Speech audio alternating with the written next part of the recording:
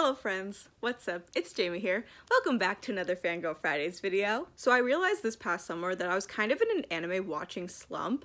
Like, I'm pretty sure that the only anime that I actually watched over this past summer was Boruto when I was watching it with Adam. But besides that, I really didn't watch like any new anime. And that's very not like me. Like, even if I'm not watching like a bunch of anime back to back, like I did that 1 month last year where I was watching like 4 or 5 anime like in the span of 2 weeks. I'm usually watching a couple different animes at any given time. Anyway, so upon realizing that I hadn't watched any new anime recently, I decided to tackle some of the anime that have been on my watch list since forever over the course of this past semester. And I was able to watch quite a lot of anime. I watched Nier Automata, which I made a video about. I watched Cowboy Bebop, finally. I watched Tales of Zestiria X.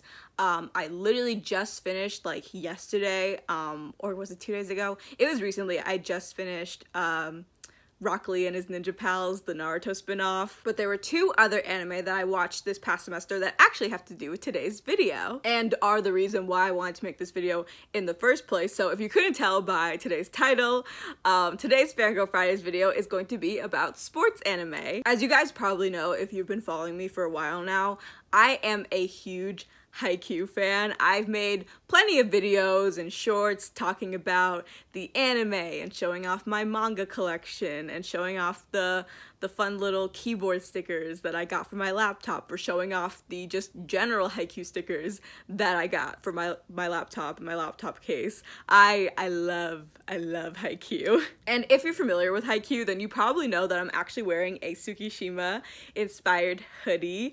This is the hoodie that he wears like as a kid, I think. I'm trying to remember because I think I only saw him wear it in flashbacks.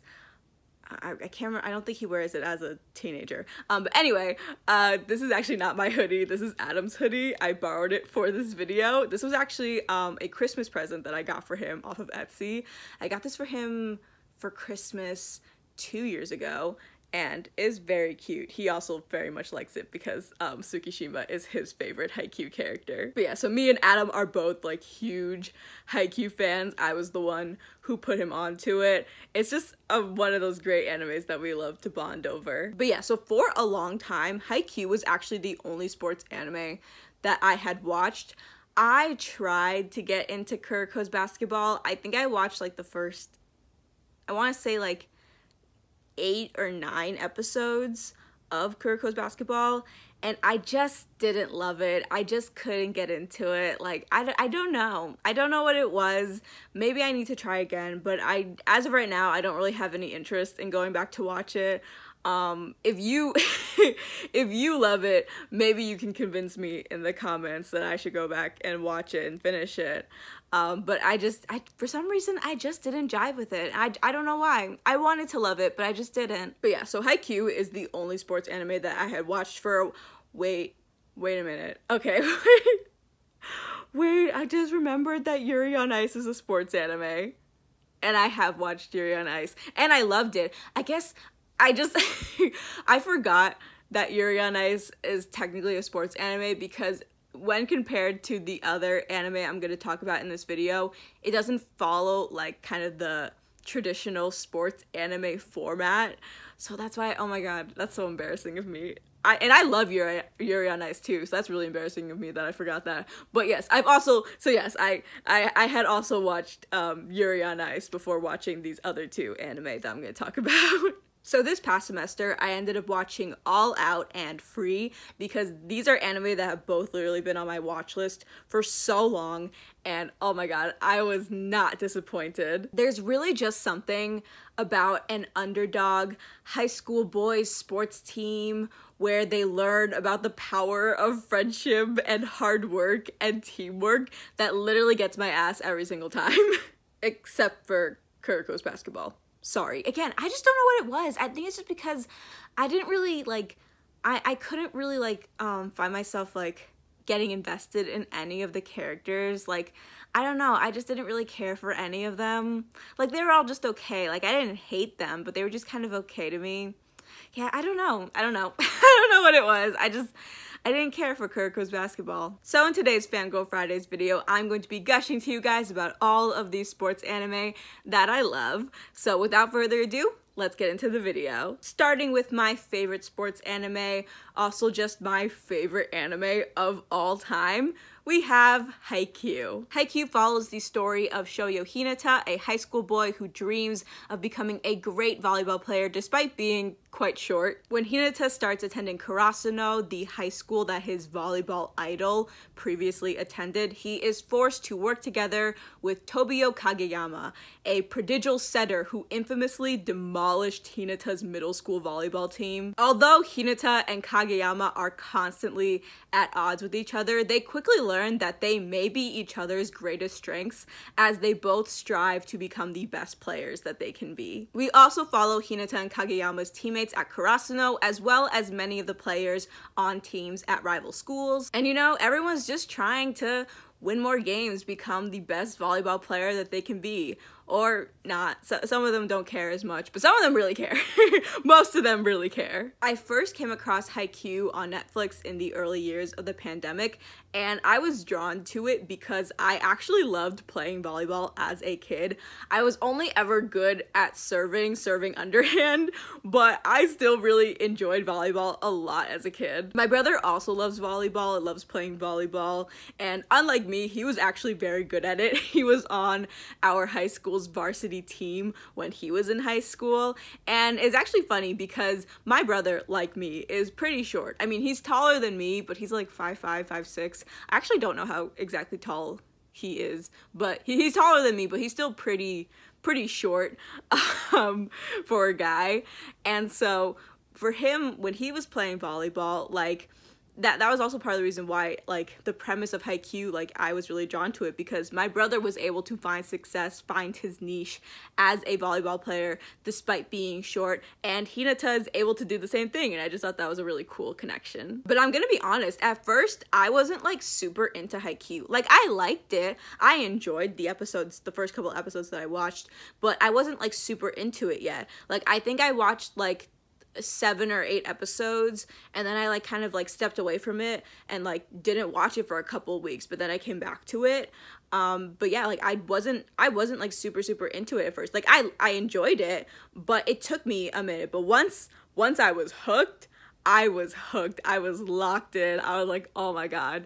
I became so obsessed. It became like all I could think about all the time in classic Jaime fashion. I flew through season 1 and season 2 so fast, and then I found out that there were 2 other seasons because Netflix only had season 1 and season 2. So like going into Haikyuu, I was like, oh yeah, that's part of honestly why I was like, okay, let me just finish it out because it's only 2 seasons. It was not 2 seasons. And thank God for that. Honestly, thank God for that, because I don't know what I would have done if it had only been 2 seasons. I think I would have combusted. But yeah, so I did like a free trial on High Dive, which is like a kind of like an anime also. I don't know if it's only anime, but it has anime. It's like a subscription service. It's like Crunchyroll kind of, but not really. And then I eventually, once I flew through season 3 because there's only 10 episodes, I jumped into watching season 4 on Crunchyroll. And before any of y'all want to come for me, yes, up until season 4 I watched Haikyuu in the English dub, and I'm not gonna fucking apologize for it. The dub is funny as hell. Like, one of my favorite things to do is go on YouTube and search up dub compilations for Haikyuu because they're so silly and so goofy, and there's just so many great moments. I love it. Like, what do you want me to say? I realize that not all English dubs for anime are good. I realize that there are a lot of unfortunate ones, but I feel like there are more good dubs than people realize, and the Haikyuu dub, in my opinion, is one of them. Obviously, I recommend Haikyuu if you couldn't tell already, though I will say that it isn't actually finished yet. There are 2 movies that are coming out to finish out the anime. One is coming out in February, I think, and then I don't know when the next one is coming out. And like many Haikyuu fans, I am definitely concerned of how they're going to, you know, wrap up the anime, because there's a lot of the manga still to adapt, and I don't know how they're going to fit that into 2 movies, but we'll see what happens, I guess. And it's like, I really want the movies to be good. I hope that they're good. Like, again, just as a Haikyuu fan, like, I really want them to be good. I don't want them to fail, but I'm just nervous about how they plan to wrap everything up again in just 2 movies, unless these movies are like really long. I don't know, but again, at that point, then why wouldn't you just make 2 more seasons? I don't know what their plan is, but hopefully they're good, but if not, at least we have the manga.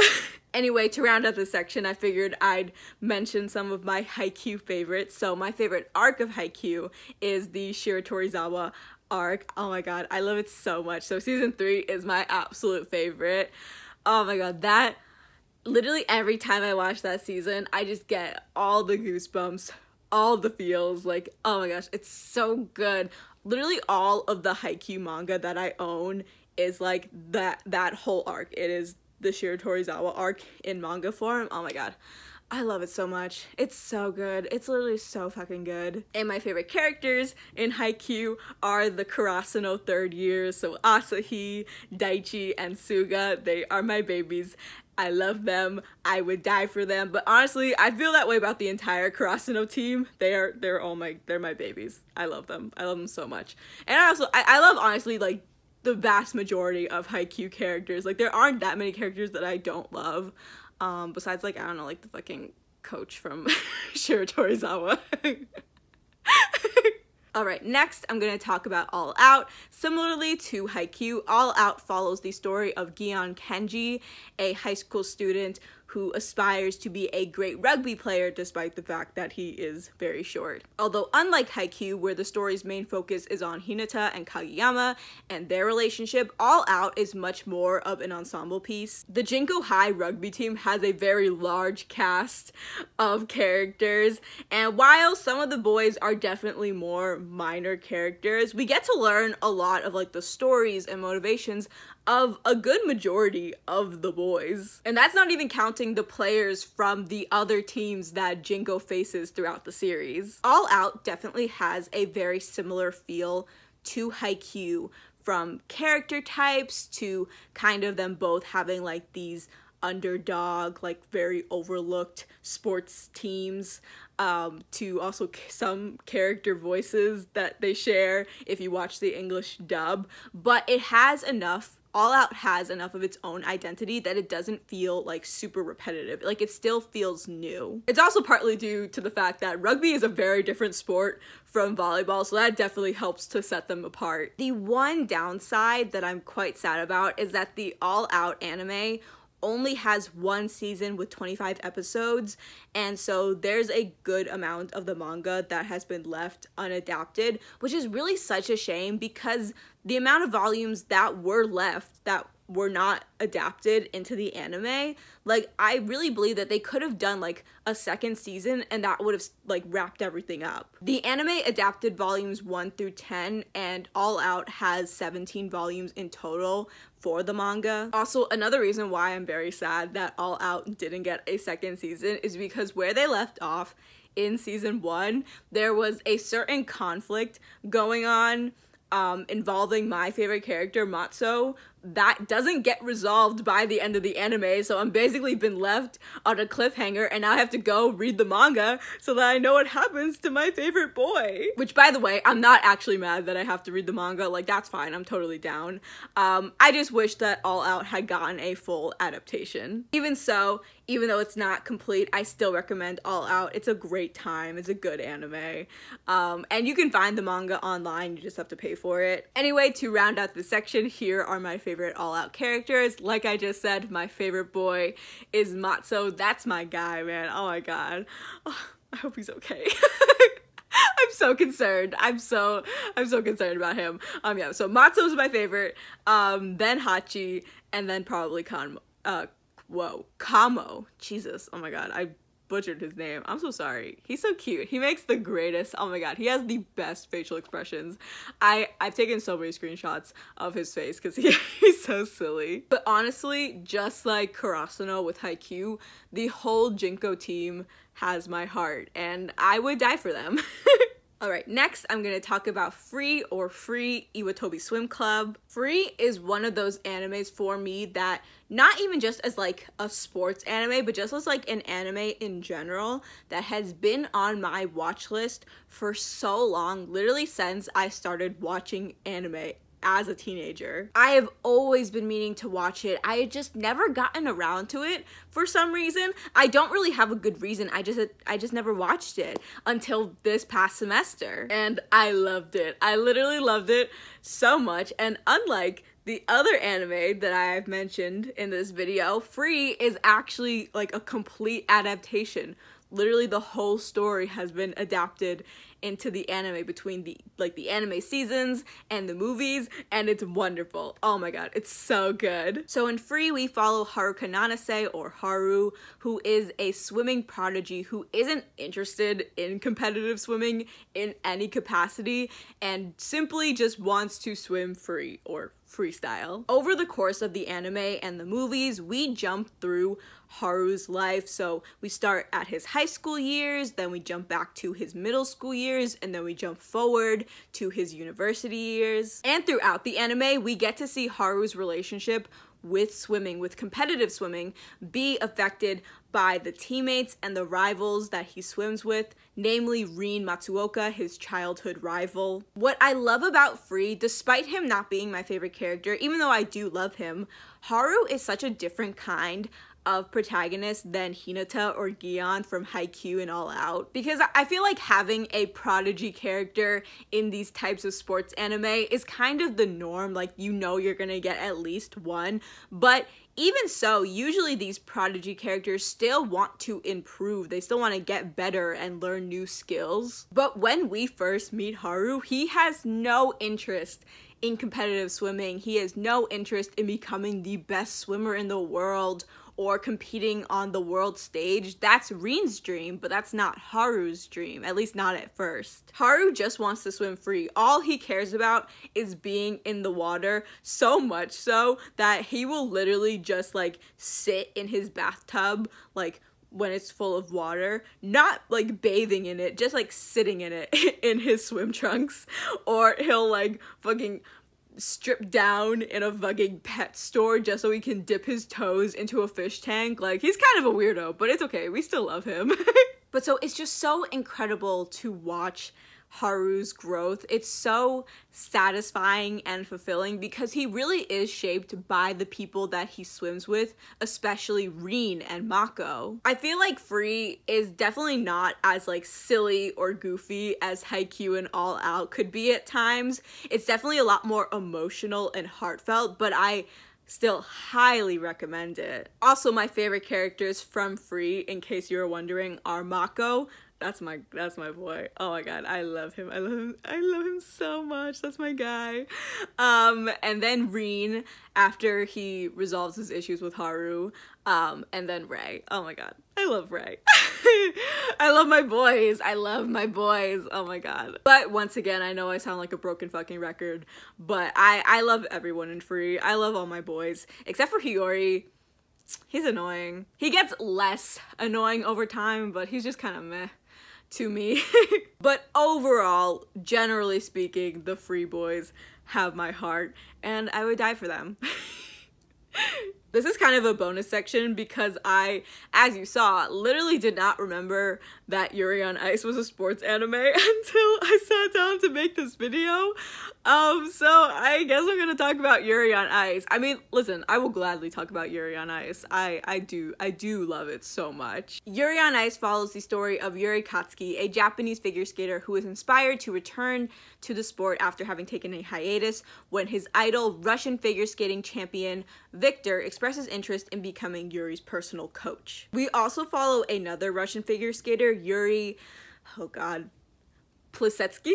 I hope I said that right, who is also very interested in having Victor become his coach and his relationships with Yuri and Victor. But the main focus of the series is the romantic relationship that forms between Yuri Japanese Yuri and Victor, and it's so sweet. It's so cute. Oh my god. It like it made me cry so many times. That's the thing about Yuri on Ice. It's really more of a love story, and like all of the ice skating stuff is pretty secondary. So that's why I didn't really think of it automatically when I was thinking about the sports anime that I've watched. But it's so gay and I love it. I know that I'm very aware that a lot of people have had mixed opinions about Yuri on Ice due to the fact that the gay relationship between Yuri and Victor is never like officially declared in the anime. It's definitely left a lot more ambiguous. Now, this is just my opinion, so take it with a grain of salt.